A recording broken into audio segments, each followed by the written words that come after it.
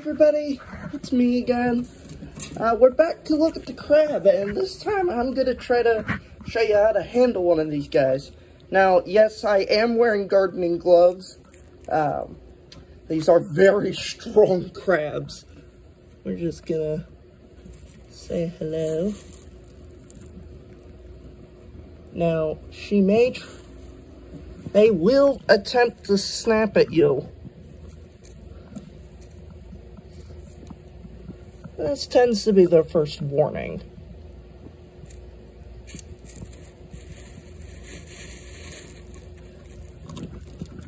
I say one of the best ways is coming underneath them and just kind of letting them hang.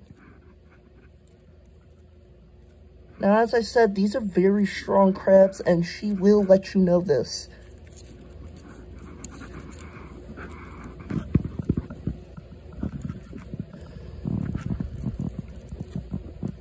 When you handle them, you want to be very, very careful and cautious. You want her to know that you're not going to harm her, but you still want her to know that you are the boss.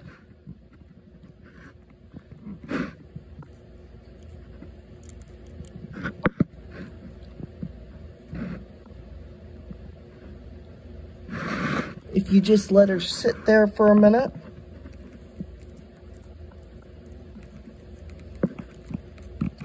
they'll start to become a little less moody. Now with crabs, they are very sensitive to their movement. So if you'd like to see them, you gotta be very, very cautious. Just very sweet and kind.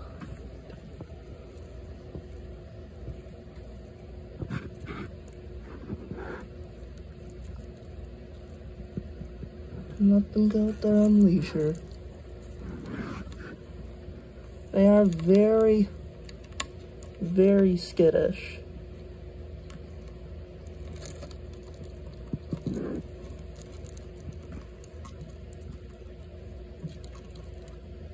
And they will try to attack you for the first couple of days. They will attempt to get you. Sometimes even for the first couple of months.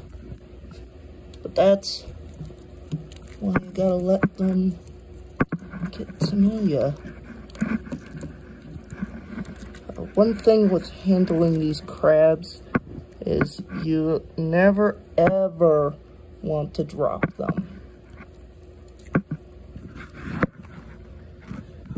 They should always be secure in some fashion, whether that's them securing onto you via their legs, or you're holding them. Either way, they need to be cared with the utmost caution. Even though she's covered in armor, she is still a fragile being. Treat her as if she was a delicate insect.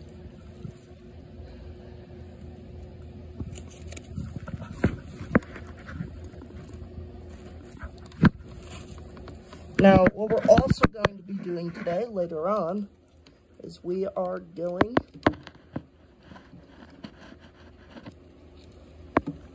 and we're going to let her dig now. Always give them a good chance to just dig back home. They are very big diggers. So the next thing we're going to do is we're actually going to be rebuilding this whole habitat to be specifically, well, mostly sand. Moss is a good bedding to keep the heat up, but they still, in the end, they still are crabs, and they do come from the ocean.